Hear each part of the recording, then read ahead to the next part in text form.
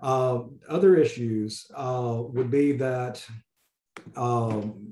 basically data availability. We didn't have any data going into this. Most of what we had were parameter values that were published in papers that were coming out. Most of the papers that were coming out would have contradictory results in them. I mean, there was just a flood of published work on COVID-19 at the beginning. Some of it was reliable, other parts of it was not. And we had to sift through and try to figure out what things would actually be important to kind of build into the models that we were designing, and what seemed reasonable and what did not. On the other end, once we got a lot of the things built up, one of the biggest challenges we had was integrating different systems. So you would, with a university like Clemson or any major business, you don't really know how hard it is to integrate different systems, especially if they've been in place for many years, to actually talk to each other and aggregate data in different ways.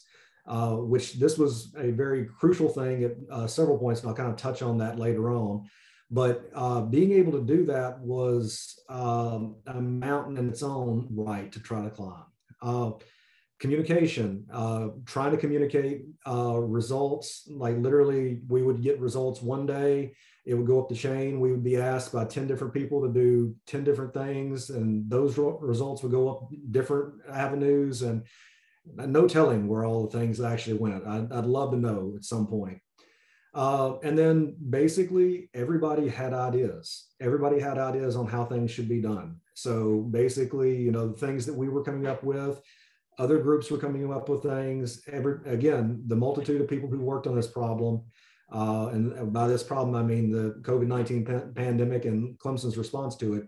There were a lot of things going on, and I'm sure that you've heard some about some of them. So that's, I throw that out as further challenges, but I thought that'd be interesting just to touch on it. But I guess what everybody's here for is the underlying models that we ran. So the first class of models I'm going to kind of run through is what's called agent-based models. Agent-based models are probably one of the more interesting and mesmerizing things that I've kind of dealt with over the last, year and a half. So basically, agent-based models are computational models. They're just basic simulation-based techniques that allow you to go through and investigate different systems, and you do it through a series of rules, okay?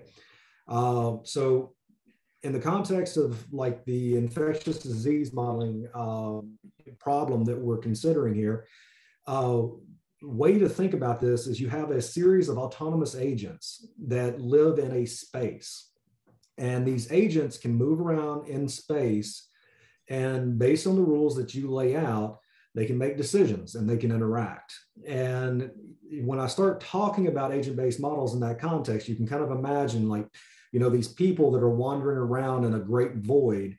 And every once in a while, as they're randomly moving, they interact with each other. And when they interact with each other, that interaction has certain governing principles that we control, and we can play out scenarios based on how we build rules around those interactions. Okay. And basically the idea is that when you do that, it's not a way of looking at how is it that a particular agent will become infected, or how likely is it that an agent will spread the disease from himself to agent number 2. That's not the scale of things that we're looking at. What we would be looking at in an agent-based model would be how the system as a whole is behaving, and how rules that we've put in place actually impact that system. Okay, so that's an emergent property. So we're looking for things that are changing in the system due to how we change the rules of the game. Okay, so that's a very, very brief overview, and I'll try to get to something more concrete here in a little bit. But I want to point out that agent-based models are not a new thing by any stretch of the imagination. They've been around for a very long time. There's a lot of general purpose software out there that can be used to develop agent-based models. Actually, the first interaction I had with somebody with an agent-based model, they were studying the kind of the evolution of the crab population in Charleston. So they basically set up an agent-based model that looked at the river systems, and they had crabs that were breeding and being fished and were dying because of disease. And they had all these things kind of built in where they could study how crabs were, the crab population was persisting. The guy who was doing that is not a mathematician, is not a statistician, he was a biologist. So, and the idea that agent-based models sound complicated, they're actually not that hard to pick up and use. And these kind of specialty softwares that I've got up here allow you to do that in kind of a user-friendly way. Now, you have to be able to write code, but that's not a big deal most of the time. The software package that we used is probably one of the more prominent. It's called NetLogo. And I'm going to give you kind of a look at what NetLogo looks like here in just a second. But suffice it to say, there's a ton of stuff out there. And on top of that, if you look around just a little bit, NetLogo actually has a really nice repository of a lot of different types of agent-based models that have been put together that just span the spectrum on different types of problems. In particular, agent-based models have been used in places in biology, ecology, epidemiology, business, technology, network theory, social distancing, social sciences, autonomous vehicles, and the list goes on. Okay, so, but for my purposes, I'm going to stick with epidemiology here. Okay, so what does an agent-based model actually look like? Well, I'm going to try to describe it from the perspective of what's called a susceptible, infectious, recovered context, or removed. Some people call it removed. So this is an agent-based model. Notice there's no math, right? That's probably depressing, but at the end of the day, this is kind of the system. That black box is kind of the land that these agents live in. Each one of the agents are represented by these little people. I want to call them stick figures, not stick figures, but they're little people. And each one of the people are actually assigned to what's referred to as a patch in the basically this black abyss of agent-based modeling land. Okay, and each one of them are assigned a color. The color is basically for us because it makes it entertaining to kind of watch how things kind of play out. Okay, so here, basically, the red indicates that a person is infected, a gray indicates that a person is recovered, and green indicates that a person is susceptible, okay? Now, basically, once you kind of set things up like this, the game is to set a series of rules and play the game out and see how things kind of persist, okay? So at the initiation of the simulation, basically we specify how many infected individuals that live in, how many individuals live in the land, how many of them are infected, how many of them have already recovered, and how many of them are susceptible. And what that does is that's representing an initial infection burden. For the Clemson modeling projects, this was kind of an important piece to the puzzle. Now, the reason that it is because if you imagine taking this land and saying, okay, well, I'm going to wipe it clean and I'm not going to put anybody that's infected in it, then what happens? Well, you move through time and nobody becomes infected because there's nobody there to infect others. Okay, so trying to set like an initial burden is actually a very important part of the puzzle. Also, it's a very important part of the puzzle to set how many people have recovered from a particular disease. And I'll show you basically why that works out in just a second. Okay, so once you've initialized your agent-based modeling land, the next thing that happens is you start people moving, okay? So basically, you have a concept of time. These are accounted for through what are called ticks. And that's basically a one step forward in time. And at every tick, you basically have the agent move from wherever it is right now, from whatever patch in agent-based modeling land it's sitting on, you have that agent move. Now, the movement there can be very random. So you could do something like a random walk where basically you flip a coin, you go left, you go right, or you flip another coin, you go up, you go down. So you can move just at random in that manner. Or you can have the agent literally warp from one patch to another. Or you can have the agent actually follow a pre-specified path from one location to another over time. Okay, now the reason that that's kind of important is will become clear in just a little bit. I'm going to talk a little bit more about the more complex version of this and get away from this simplified version.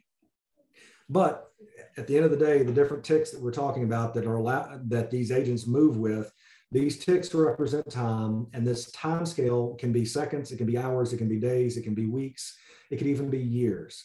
The important thing there, though, would be to actually set all of the model parameters with that in mind. And again, I'm going to show you an example here in a second where where that'll make that a little bit more meaningful.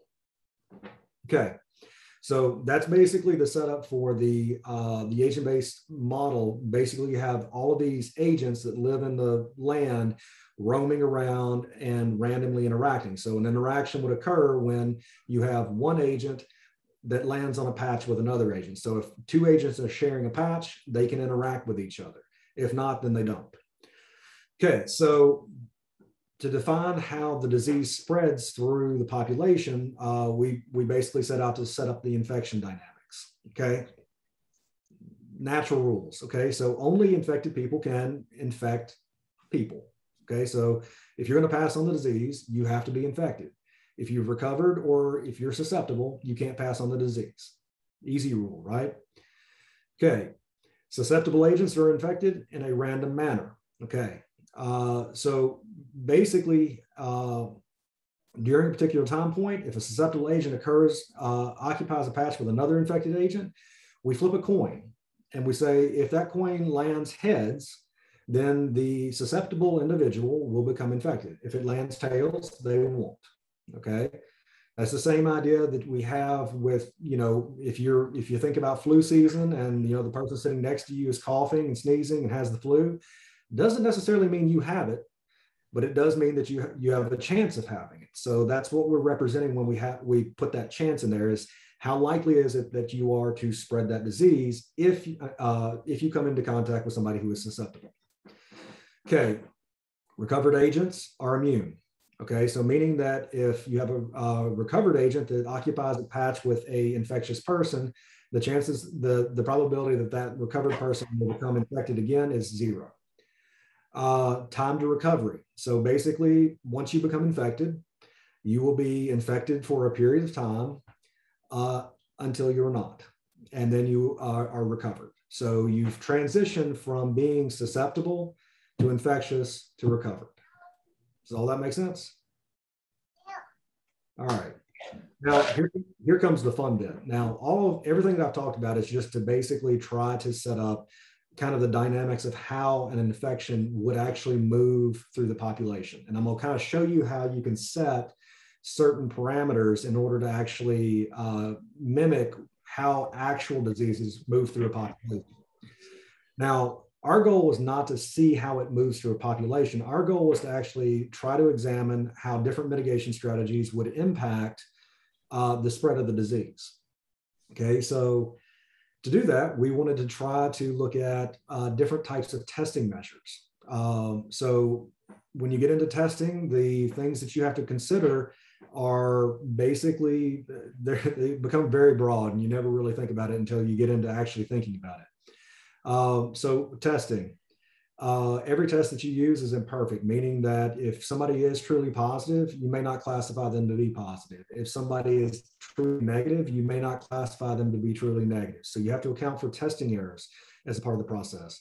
You have to look at the testing cadence. So how often do you test? How many people, what percentage of your population gets tested? How frequently does that occur? How fast can I get test results back when a person is tested? That's important because when we first started doing all of this back in last fall, it took 48 hours, meaning that if you were tested and you actually had COVID, you'd been walking around for 2 days, spreading it unknowingly. before we actually got your test result back. So that gap, that lag in testing, test turnaround time is an important thing to try to understand. Basically, for people who are symptomatic versus asymptomatic, we had a really good return on people going and getting tested when they're symptomatic for COVID. But people who are asymptomatic, they don't have no knowledge that they need to go get tested. So trying to look at how frequently symptomatic people actually go and get tested versus asymptomatic people get caught using surveillance testing. All of these things are different aspects of testing that have to be accounted for in order to kind of allow somebody to understand the impact of actually implementing a testing regime in a setting like this. You can look at other preventative measures such as face masking, social distancing, lower occupancies in buildings. You can look at how treatment and vaccination impact the spread of the disease. You can incorporate asymptomatic agents. You can look at other types of disease categories, associated durations, quarantine, vaccinated, hospitalized, death. So all of these are different states that people could be going through, or that the agents could be going through, in order to track kind of how, again, the disease and the mitigation strategies are impacting the system that you're looking at. You can basically incorporate failing immunity, meaning that if you've had COVID once before, you might be able to contract it again, which we know is now possible. You can incorporate different properties of the different variants. So basically, the original COVID strain didn't perform the same as Delta. So basically, they had a different what's called a reproductive number, meaning how infectious they are. And you can design the disease dynamics to be demographic specific. So this is one of the things we didn't really do, because we were looking at a college population, and most of our demographics are college age students. But if you were looking at modeling say a city, you could actually build in different age groups and say, well, if I'm looking at, morbidity associated with this type of disease, it took a heavier impact on people who were older than those that were younger. So you can easily build that into these things too. Okay, so long story short, there's a lot of things you can build in here. And what I'm gonna do is I'm gonna take a short hiatus away from these slides, and I'm gonna show you one of our agent-based models that we put together. Let me see if I can get this to come up real quick. Okay, can you all see that okay? I don't think it's transitioned yet.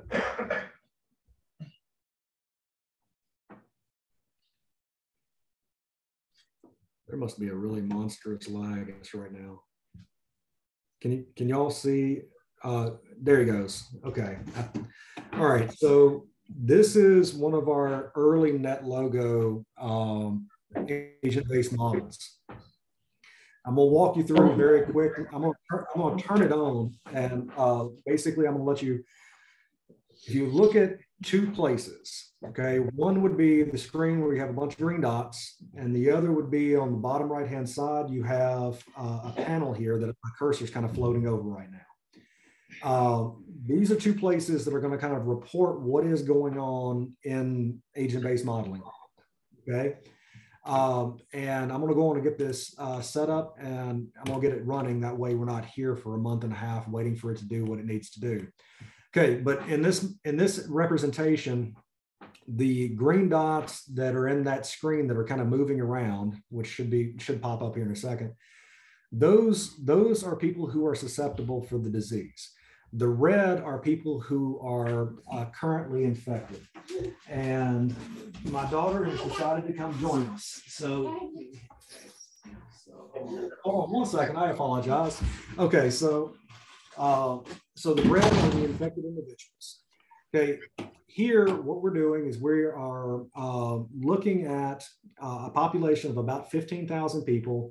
Currently, if you look at this susceptible, exposed, infectious, recovered thing that my mouse is hovering over, this is showing how many people who are susceptible, exposed, and infectious currently.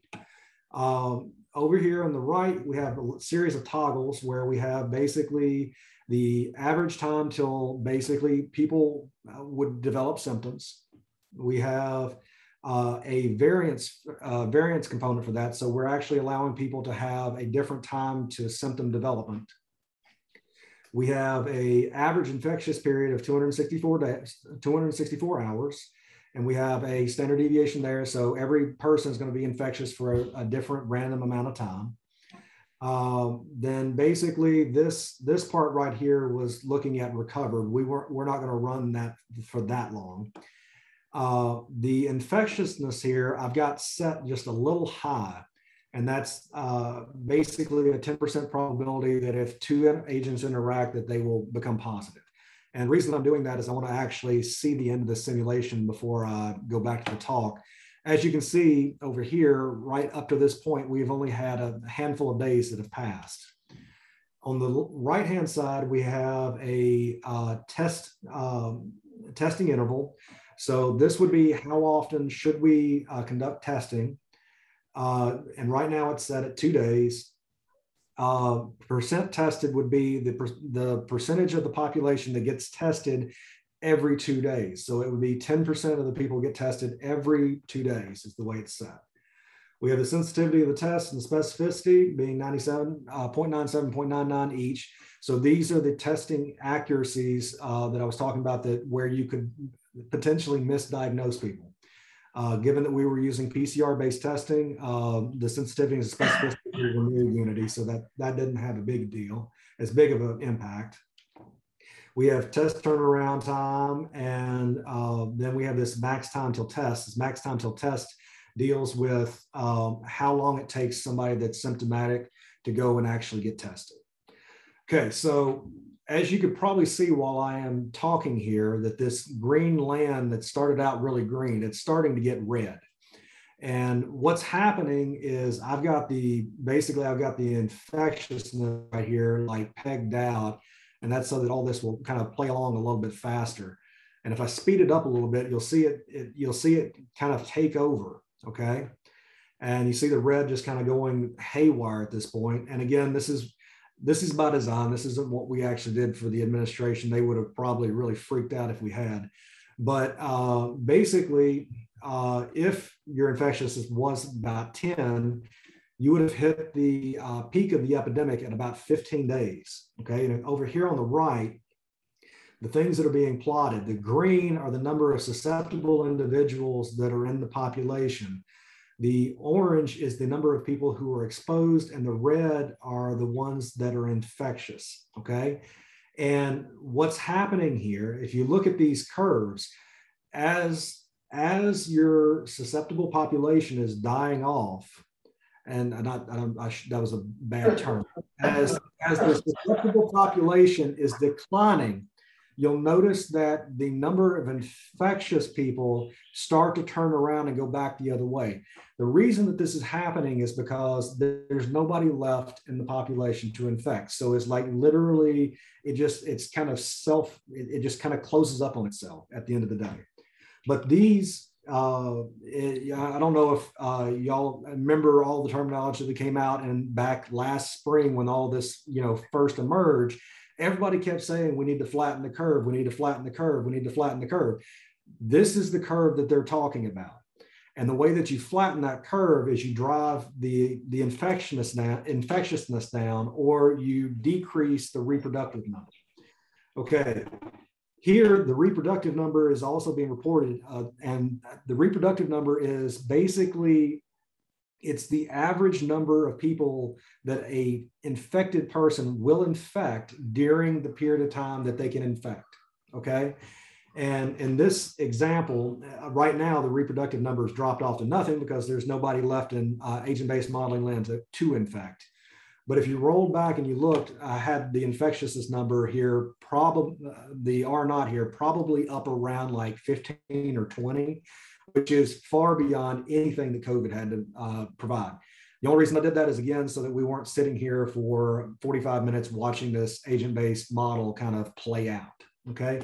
So we've hit about 60 days, which is about where most of our kind of simulations, we'd run them out to, just to kind of see how all of this played out. So that was an example of one of the agent-based models that we used to try to make some decisions going back into the fall semester. Now, admittedly, the one that I just showed you was far too simple to make really good assessments on how different mitigation strategies would actually help out. And again, I didn't want to get too far into the weeds trying to show you all the different things that we built into these things. Just kind of give you an idea of what it was and how it works. Some of the things that we've tinkered with building in is basically the idea of familial, social, and professional networks. So one of the things that we did is we actually designed agent-based models around the dormitory structure on campus, where we would have 35 dormitories and we would have an off-campus population. We could assign all of the agents in the study in the simulated environment to either one of the dorms or to an off-campus population.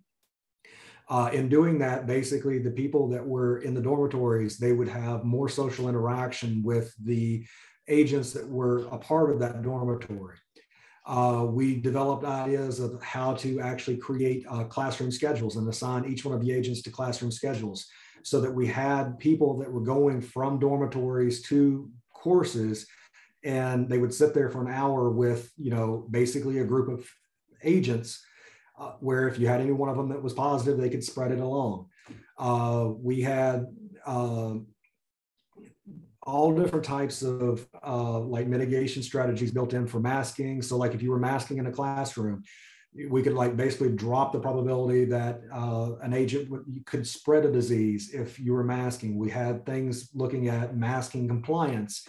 There's lots of things that can be built in. It's basically, it's mind-boggling how deep and complex you can actually make these.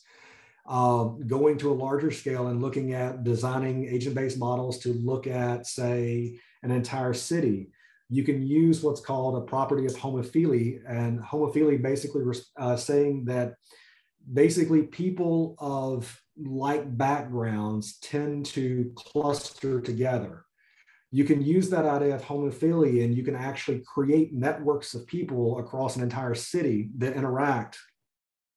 You can basically, one of the things that we kind of played around with for a grant proposal was trying to build family structures, because we wanted to try to understand how young people transmit the virus to, say, older people, and how, going through, and this was for a vaccine rollout proposal, but it was basically the idea was, who is the best group to vaccinate? Would it be vaccinating the elderly, where, when vaccine was in limited supply? I should say that everybody should do it, but when it was in limited supply, it's like, should we go and vaccinate people who are at the front lines? Should we try to get people who are out and having to interact, and then protect the elderly and family structure through basically getting the people who are being exposed the most vaccinated?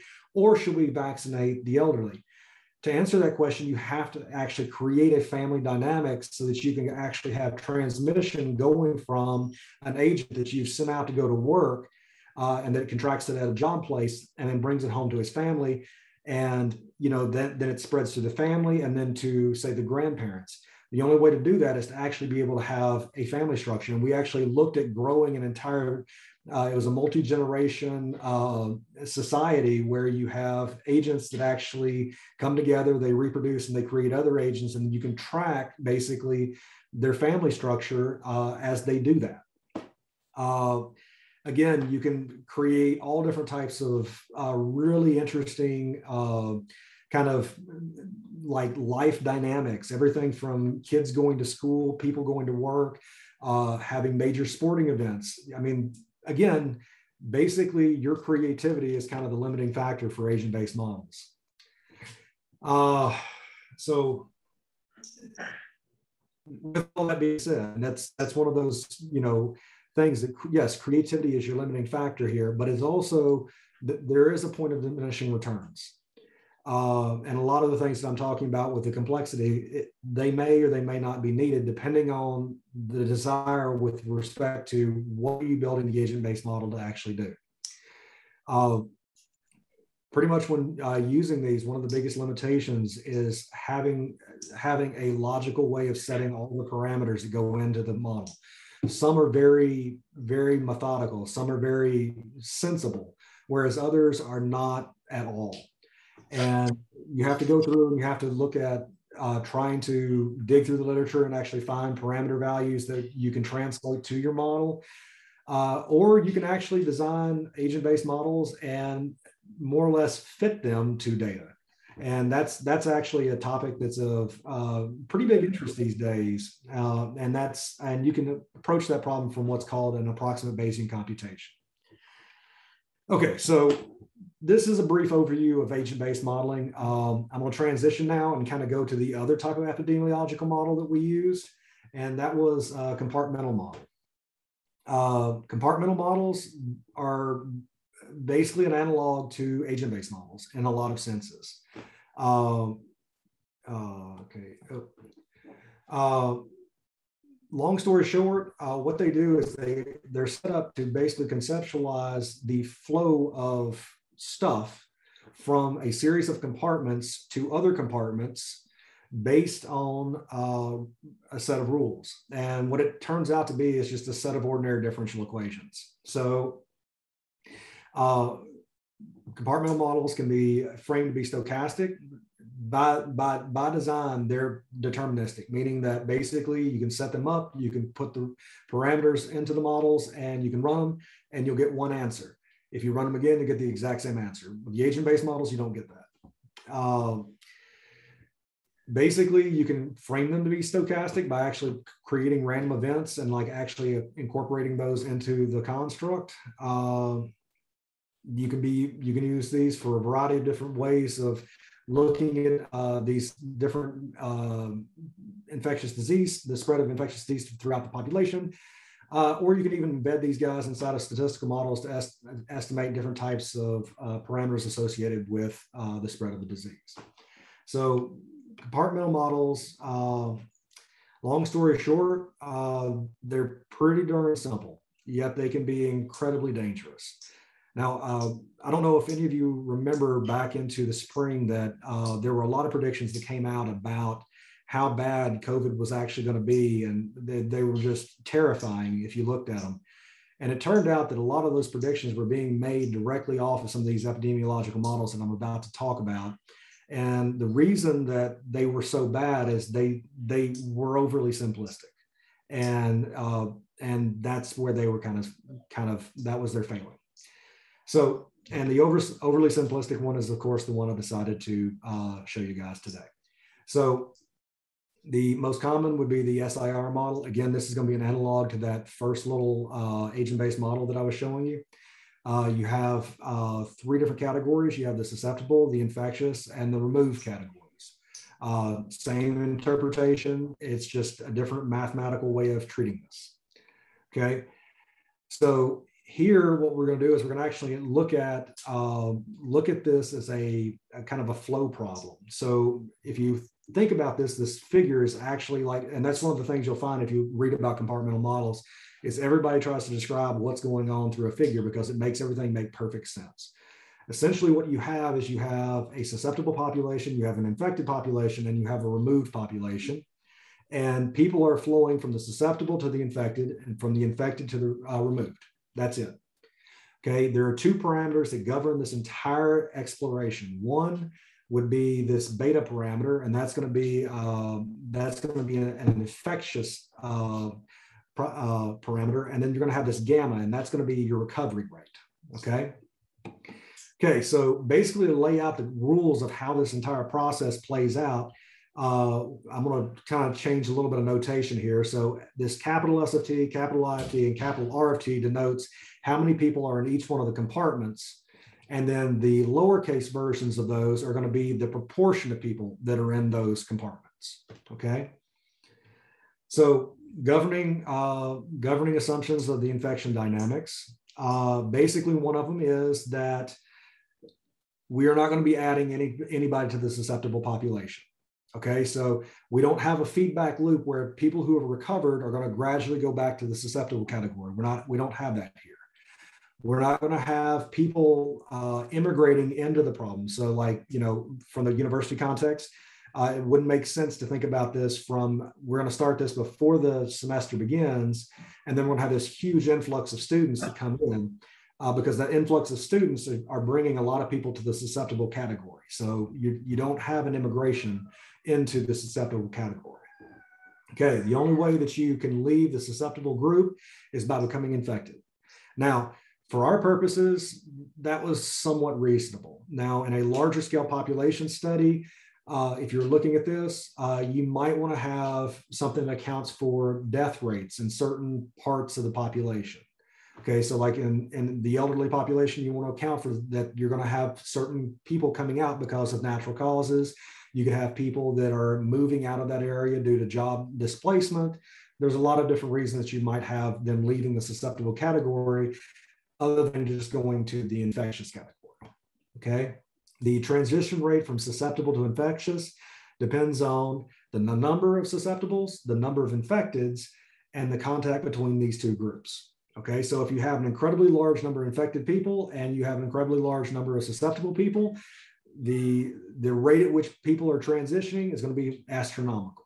Okay, whereas if you have a small number of infecteds and a small number of susceptible, basically the transition is going to die off and not happen at all.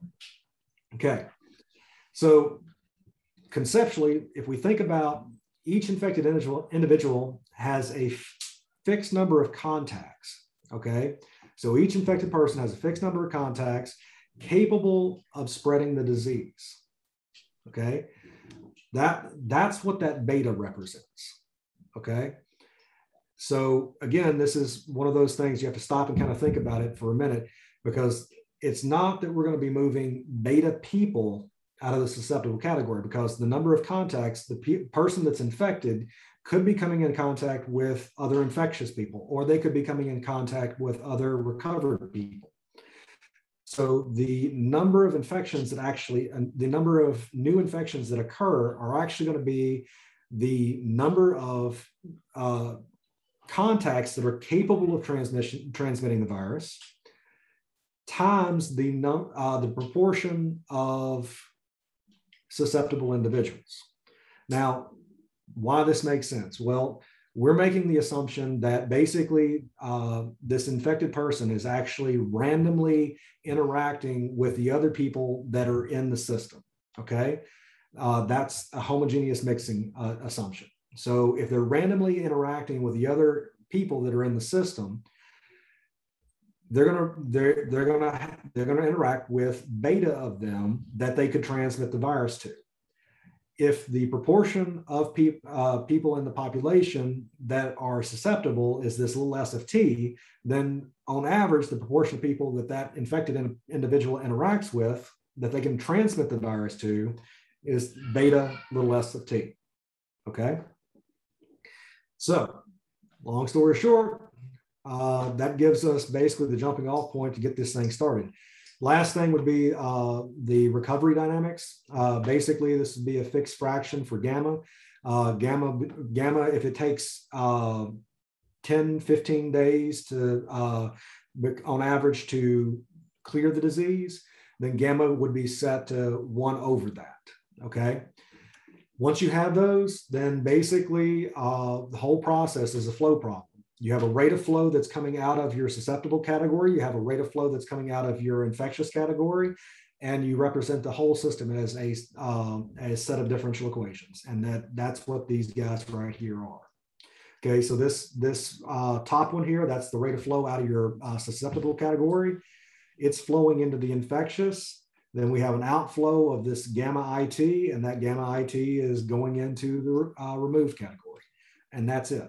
Solve a system of differential equations with that set of parameters, and you have the epidemic curve. That's it right there. Okay. So basically, this is showing how the susceptible category, which is in blue, is behaving over time. You have the infected category, that's the red, and you have the green being the recovered. And this is what the solution to that SIR compartmental model would look like. Okay. Okay, so limitations. First, this is a very once you set up the initial state, you specify the parameters. This is very easily solved. Computationally, it's trivial, but downside is they are overly simplistic. So the way that we build out the compartmental models is we start conceptualizing all of these different states that people could go into. So, and again, this is just additional compartments. So we can add things like an exposed category. We can add quarantine category. We can add people who have been vaccinated. We can add people who are symptomatic, asymptomatic. You can allow for reinfection. You can stratify the population based on demographics. You can have interactions between and across different strata. And you can even incorporate different types of mitigation strategies, such as testing and quarantine. You can go from doing a hard solve to actually doing a discrete solve, where you can kind of break things apart, and over certain time spans, you can actually implement different types of mitigation strategies and solve the problem discretely rather than directly. This is kind of a diagram of an earlier version of one of the SIR models we put together for Clemson, to help Clemson make some of their decisions. This has a susceptible category that flows into an exposed category. The exposed category then can go into three different categories. One would be that they are tested as a part of testing efforts, and they go into a tested positive or a quarantine category, or they can transition to being either asymptomatic or symptomatic. We split based on this because basically the asymptomatics, if you're asymptomatic, you'd never go get tested because you think you have something. So basically you would continue to infect without actually knowing it. So basically we have a proportion that goes to this asymptomatic category to kind of capture that effect, whereas people who go to the symptomatic category actually after just a couple of days become symptomatic, and then they would go get tested, and then they actually go to this test positive group. Some of the infectious people never go to the test positive, they go straight to the cover because we never catch them. Both the test positive go to isolation, and then after they spend their time in isolation, they go to the recovered category. Now, this is again very easy to represent as a set of differential equations. Not only is this easy to represent as a system of differential equation, but this system that I'm showing you right here is actually a subset of 36 components that each component look like this. And the 36 components were put together to represent 35 dorms in an off-campus population. Okay, so for every dormitory and for every person who lived off campus, we had this exact model set up, and we had that model tied together so that you had interactions across all those different populations. And we did that to basically be able to look at different types of testing strategies. Okay, and this kind of give you an idea of what these models were telling us based on different types of testing strategies. So this was a run where we had a on-campus population of 6,273 students that were allocated to 35 dorms, and we had an off-campus population of roughly 12,000 students. What we had at our disposal was 450 diagnostic tests per day that we could use. Now, what we ended up looking at is we looked at, okay, what would happen if we didn't do any testing at all? Okay. That's what's in the light green. What's in the light green here is actually the proportion of positive COVID-19 cases that existed, not that were detected. These would be the ones that would have existed if we had done only voluntary symptomatic testing only. Basically, the blue here is random surveillance testing. So you take that almost 19,000 people, and then you start randomly testing 450 per day, and you hope that that makes an impact. Then this pink here, that's something we called surveillance-based informative testing. And this was something that we actually implemented for a little while on Clemson's campus. This strategy basically would take all of the 36 clusters, it'd be the 35 dormitories and the off-campus population. And based on testing, what we would do is we would estimate the prevalence in those different areas. And once we estimated the prevalence, what we would do is we would direct testing to areas where we found an elevated prevalence level. And overall, that seemed to be pretty effective. So if you think about those were 3 different testing strategies that through the development of that compartmental model, we were able to go through and evaluate how effective each of them would be.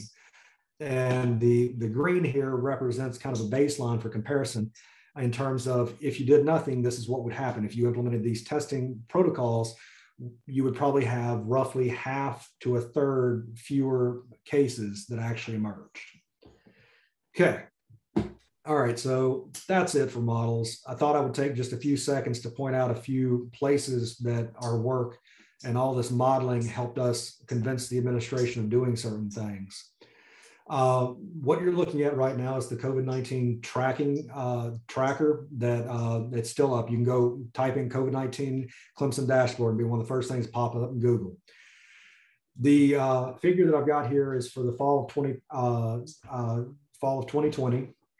And basically this gray line here is going to be the first thing I talk about. That gray line represents the point at which we transitioned from virtual learning to in-person learning back in the fall. That's when everybody came back to the dorms and we started doing a lot. One of the things that our modeling did over the summer that it was fairly easy to convince the administration of was that if we opened the doors and we brought people back without doing anything, you would bring a lot of cases back to the university, and being a close and confined environment, it would go badly very quickly. So basically that was the pre-arrival testing that everybody did back in the fall. And if you look at kind of the time frame from about 8/29 to the point that the semester started, that's all of the pre-arrival testing that was mandated. And that alone prevented almost, it was a little over 2,000 cases from coming into the university. At which point everything started back up. One of the first things the university started doing, there was a little bit of a lag due to trying to work out testing agreements, and that's some of that administrative stuff that I'm talking about. That's what that white gap right there is. But basically testing, we started doing random testing around the 21st. Once we started doing random testing, one of the things we realized is that the pre-arrival testing wasn't wholly effective from removing all of the COVID cases and kind of resetting the clock. So from basically this black arrow here until where the orange arrow is, that's where we implemented what we refer to as the surveillance-based informative testing. And that was actually allowing us to drive the overall prevalence on campus down. And it allowed us to get to a point that Delphine Dean could get her CLIA lab up and she could start running samples. Once she did that, we swapped to basically weekly testing at the orange. And we basically were able to keep things at a very nominal level from that point forward. As can be seen from what happened last spring, and I was also going to throw in what's going on now. But basically, the moment that we could do arrival testing and also go to weekly testing, which is what our models were saying that we really needed to do, it basically eliminated a lot of the COVID cases that were on campus. Okay, so in summary, we built a lot of agent-based models. We built a lot of compartmental models. We looked at doing that to assess everything from dorm and classroom arrangement to testing and even isolation and quarantine. That's something I didn't even get into. The period between this black arrow and the orange arrow, I had to retask everything that I was doing, and I had to basically provide quarantine projections 2 weeks out to basically the administration to say, this is where we're headed, because we had a certain number of quarantine and isolation beds, and if we exceeded that, the university had to shut down. So we had to provide those projections literally daily for about a month to make sure that we didn't exceed that capacity. we also have worked to build these compartmental models into the wastewater testing that's going on, and trying to come up with ways to use the wastewater testing results to predict how many actual cases we have in our area code. Likewise, and then, kind of a summary on the challenges here: parameter configurations, interpretation, computation, and building everything to reflect reality. There was never an end to the challenges that were kind of put in front of us to develop these epidemiological models. So with that, I'm going to stop, and I think I timed it just about right. So does anybody have any questions?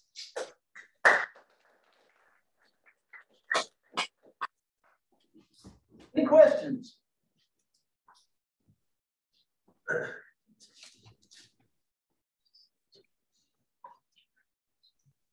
So I have one question.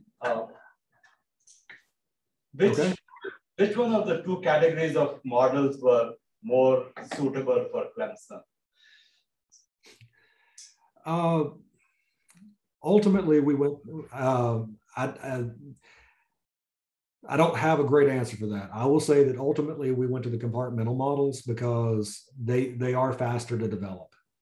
The agent-based models are very slow to develop, and they're also very slow to develop, slow to validate, and slow to basically investigate different types of things. So they're very slow all the way around. With that being said, that's the reason we transitioned to the compartmental models, because literally we would get calls almost daily saying, well, what about this? What about that? So we couldn't adapt the agent-based models fast enough to accommodate all of that, whereas we could with the compartmental models. So from that sense, I would say that the compartmental models probably were better suited for this particular situation. I think we probably could have gone deeper with the agent-based models, and we could have looked at, a more complex system and teased out more granularity if we had stayed with the agent-based models, but it would have been a lot slower to get there. Okay. I sort of one more related question. You mentioned how do you validate it? So how did you validate your models that they were predicting? Because there was no control experiment, right? Yeah, so a lot of the validation was compare against the data we're seeing. So if you think about these problems from a regression standpoint, and let me go back up here. Basically, these curves, right, there it is. And this is an overly simplistic answer to your question, but if you think about these curves as basically the true underlying burden, or the true underlying susceptible population, or whatever, you can actually relate these curves back to the data that you're seeing. So that's one of the benefits of the more simplistic SIR models. Also, one of the big benefits to the SIR models is that a lot of the parameters that we have to specify as a part of these guys. So if you look at this model that we have right here, there is pretty good consensus in the literature about how to set this beta parameter. And the reason I say that is there's a direct tie between that beta parameter and what's called what I mentioned previously, the reproductive number. This SE that I have here, this is actually known. This is a characteristic of the diagnostic test that we have. This SE here, same difference. Here we have this alpha parameter. The alpha parameter represents how many people are transitioning to the asymptomatic versus the symptomatic categories. That's also something that's pretty well understood in the literature about COVID at this point. So a lot of these, and then basically you have this kappa that's here. This is how long it takes to turn around the diagnostic test. So the point from being tested till you actually get the test result. That was something that we knew. This gamma parameter here is how long people actually are infected. So that's something that we know. So that's kind of a nice thing about the compartmental model, is that especially with respect to COVID, and the fact that everybody's using these types of SIR models, you have a lot of guidance about some of the parameters that are there. Now, when you go and you start building these things out and making them bigger and bigger and bigger, some of the parameters do become a little bit more difficult to specify.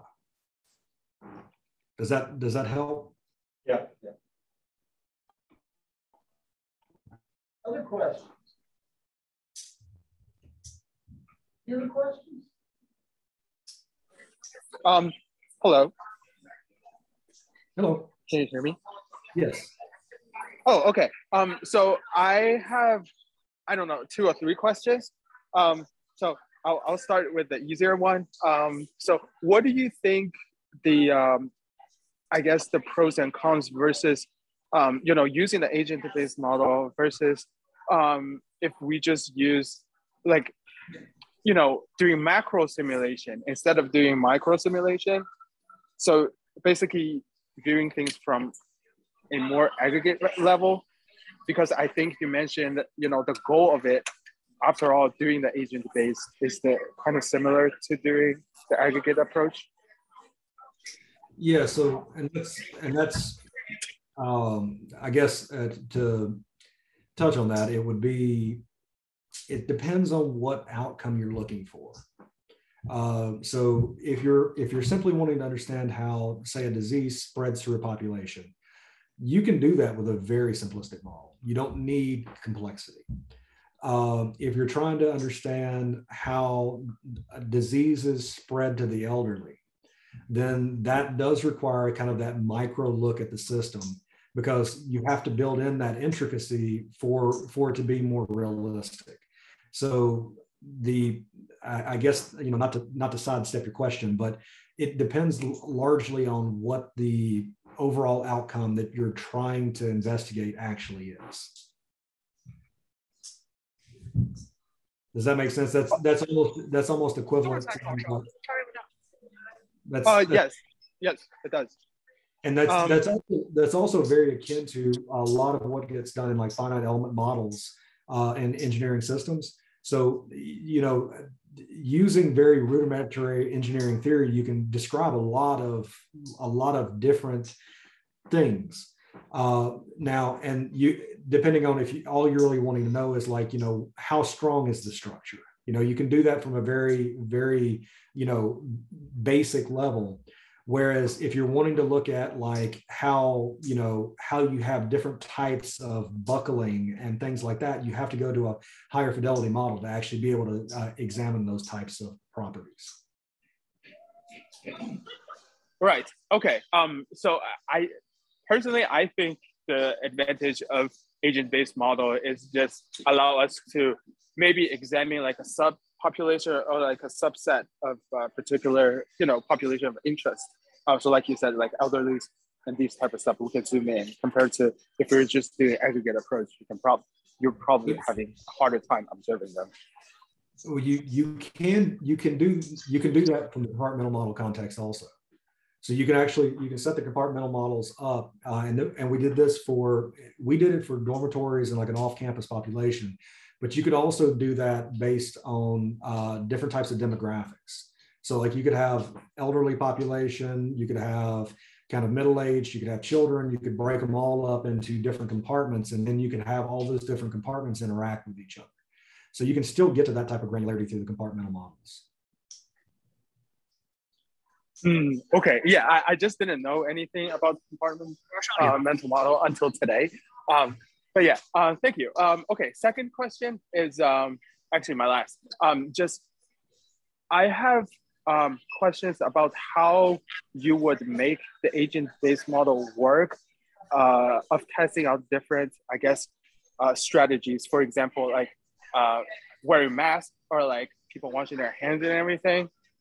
Do you think it's like, because we kind of just depreciated the probability of contracting certain disease of a certain percentage to start with? Of course, we're going to see at the end, even at the aggregate level, that we're going to see less infected people, right?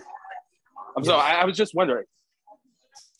And you hit the nail on the head. So basically the way that a way to kind of look at the effects of, say, face masks would be to say, okay, and again, this is like one of those things that, like, to look at the effect of face mask, and you probably would want to create something that's a lot more complex, because you have to, like, have, you know, interactions, and you want to say, okay, well, what if we do face masking in the classroom? Okay. And let's say that face masks are 80% effective. What is the impact of that on mitigating disease spread? Okay.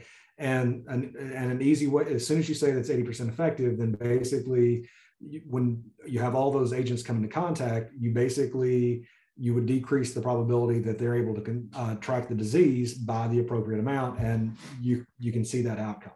Now, the challenge there, as you probably already thinking, is how do you set that 80%? And typically what we were looking at is everything that we did, we basically looked at a range of values and basically said, okay, we don't know that it's definitively 80%, but, you know, let's see what happens if it's, you know, 40%. What if it's 60%? What if it's 80%? What if it's 100%? You know, how much impact is it having? And, you know, is that a viable mitigation strategy under all these different types of configurations? Yeah. Okay. Thank you for answering this question. Yeah, I was just thinking to myself, because if we wanted to use it as like you know, testing out different strategies of mitigating a certain disease, you can still calibrate it, you know, compare it to historical data, and then, like you said, you know, testing out how much of the actual percentage that would have mitigated, and then implement further to predict in the future. But yeah, I think it's very cool stuff. Thank you. Thank you. All right. Any other questions? How about out there in Etherland? Any other questions out there? Okay, let's thank our speaker again. Wonderful talk. Thanks, Chris. Thanks for doing that. It was an exciting talk for everybody except for my daughter. She didn't quite make it through, but 75%. Y'all have a good weekend. Yeah. And we will see you on a weekday. All right. Thanks, Chris. Thank you.